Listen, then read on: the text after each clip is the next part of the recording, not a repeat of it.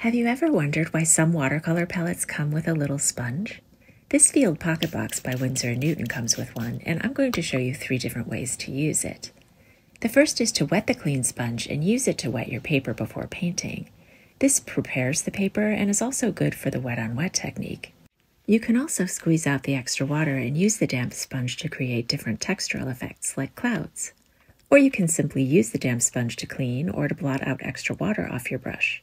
And that's today's tip. See you tomorrow.